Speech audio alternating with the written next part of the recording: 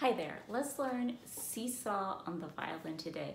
I love this piece because you could use open E string, open A string, and first finger B on the A string. Let's go. Okay, let's first go note by note and then we'll play through the whole thing. So let's go ahead and put our violin out to the corner, turn, find the end button, put our end button by our left ear, drop straight down to our shoulder, turn, face the scroll, we're supporting just from here. Now we're going to put our left hand out in playing position because we do use first finger on the A string. So make sure your bow is also set as best you can, round thumb, round pinky. We're going to hold the E string out for 3 counts. So ready, go. 1, 2, 3. Now rock to the A string. Hold A string out for 3 counts. 1, 2, 3. Now rock back to the E string. Ready, 3 counts, ready, go. 1, 2, 3. Now rock to the A string. Hold for 3 counts, ready, go.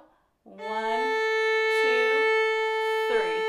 Now go ahead and place first finger B onto the A string. Make sure you're perfectly covering that first finger tape. And we're going to play 6 B's in a row.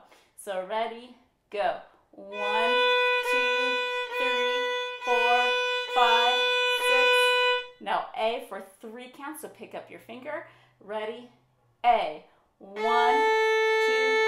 3, and A again, 3 counts. 1, 2, 3. Okay, and that is Seesaw. Seesaw does repeat at the end, so you do have to play through it twice. So here is the whole Seesaw performance.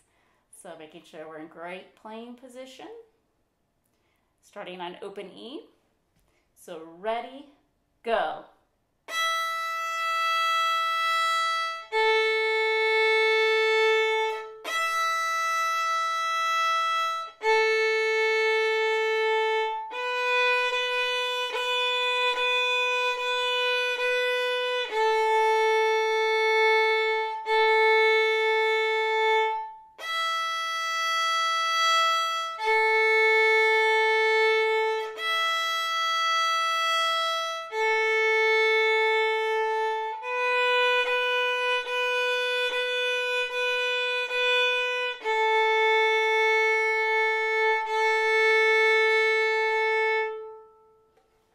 Hope this helps. Happy practicing. Bye-bye.